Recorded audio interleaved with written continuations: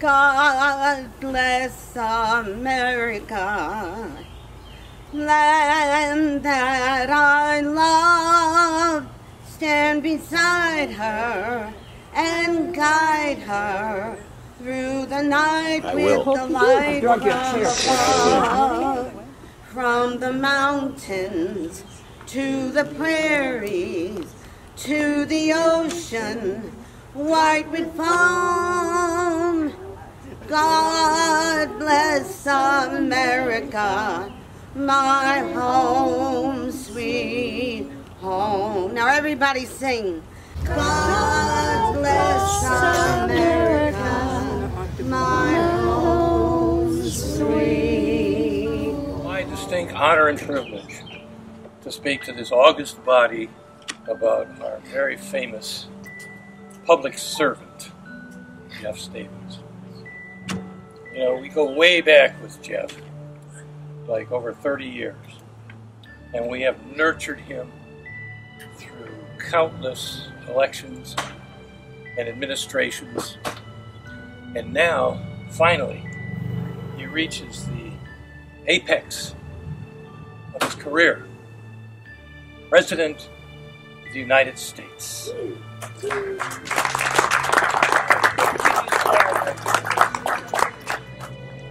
Jeff is going to make a great president for us. He's got the heart, he's got the imagination, he's got the drive, he's got the intelligence, and he's also got a good sense of humor. So I'm supporting Jeff, and I know all of you are, and let's give Jeff a round of applause, and we'll see him in the White House. I support him because he's my friend. I support him because he has a great sense of history and he's so intelligent. And I also support him because he will listen to what people think and take it into consideration and help that shape what he's going to do with his policies. And I think we need leaders who listen to us. Underdogs do win, and Jeff has proven it several times, and I do think that we have a chance. So, Jeff, the floor is yours. I love you. Good luck to you. Thanks. And go for it. Thank you, Sherry. And Jude and Tony and Larry and all of you for being here today. Thank you very much. I really didn't expect to hear such nice things until my funeral, so I hope you'll save some of them. What I'd like everybody to do, if you could, is close your eyes for a second. I'm going to try to send you back into yesteryear. They used to do on the old radio programs, Edward R. Murrow. So just close your eyes for a moment and listen to these words. 407 years ago, our fathers and mothers faced on this continent an economic calamity, the likes of which the world had never seen. A Republican businessman sat in the White House, paralyzed into inaction as fear and loathing gripped the faces of millions of unemployed Americans. A stock market crash was followed by the passage of the Smoot-Hawley tariffs, which ensured that the world would share our nation's misery. Dark and sinister forces threatened democracies and free market capitalism at home and throughout the world. Adolf Hitler was elected Chancellor of Germany in that year.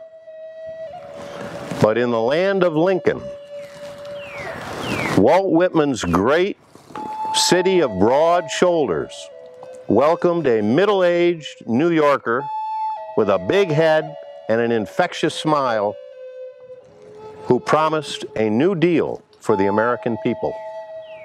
A year later, he would assure us that the only thing we have to fear is fear itself, and the world would never be the same.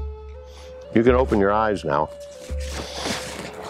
407 years later, we find ourselves with a Republican businessman in the White House, saddled with scandals of his own making, and issuing executive orders for high tariffs, which threaten the longest economic expansion in modern history.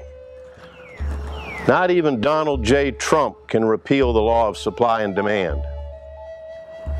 Isolationist Republicans in the 1930s railed against outsiders, immigrants, and foreigners, and their cousins in the Klan donned white robes and masks as they paraded down boulevards from Indiana to our great state of Florida. There were not great people on both sides 2 years ago in Charlottesville, Virginia, and there weren't great people present in the anti-Semitic America First rallies decades ago. We're on the cusp of another civil war in our land today, thanks to the hateful and shameful rhetoric tweeting from that man in the White House. Will you join me in a crusade to evict Donald Trump from 1600 Pennsylvania Avenue? Yes. And, left off part of it, and his obnoxious cronies who have soiled that sacred ground. I believe that this nation should commit itself, before the decade of the 20s is out, of ensuring the health of every American man, woman, and child by repealing Trump's tax cuts on the wealthiest among us, passing a federal lottery, and legalizing the sale and possession of recreational marijuana and taxing the hell out of it. Social Security and Medicare can be saved. They're in dire straits. The money is running out, but they can be saved in the same way. It is criminal and shameful that in the richest nation in the history of the world, we have homeless citizens dying in our streets and in the woods. That's shameful. This is America. We're a nation of immigrants. We are a welcoming and good people. We don't need a lying, conniving philanderer to make us great.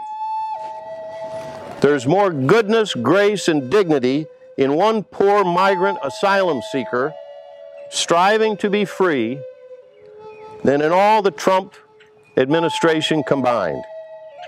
There will never be a wall between America and for which it stands. And Mexico will never pay for it. We need a safe and sound immigration reform bill which protects the young dreamers out there in our midst who are here through no fault of their own. They just want to live the American dream. We need a sound bill that the Congress would pass if its leaders would take up the initiative, one that reflects the values of all the American people. Now, most of you know me. I happen to be a middle-aged, overweight, white Republican male running for president. But I can't beat Donald Trump on my good looks alone. I need your help. Facebook your friends. Blow up social media. Did I say that right? That's not a call to arms, but blow up social media. Start spreading the word that there's a new kind of Republican out there willing to fight the good fight for our country, which never sleeps.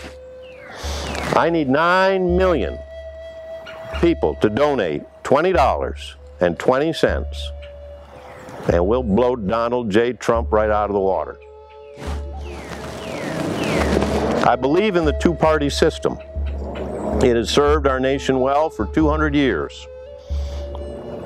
Our country's becoming less white and more colorful every day.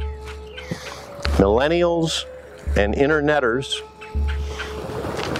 it's a word I just coined, see the world differently from those of us over 50. That's not a bad thing. It's a good thing. Republican candidates ought to be open They ought to open their eyes to this new reality. Young Americans are more open-minded and liberal in their beliefs than their parents or their grandparents. The changing demographic is a fact.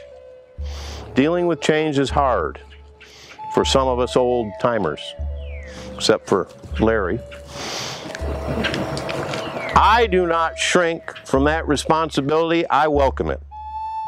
Although the perils are daunting, the opportunities facing the American people today are greater than they've ever been. The American dream is alive and well, living right here in Brooksville, Florida. I want to make America good again.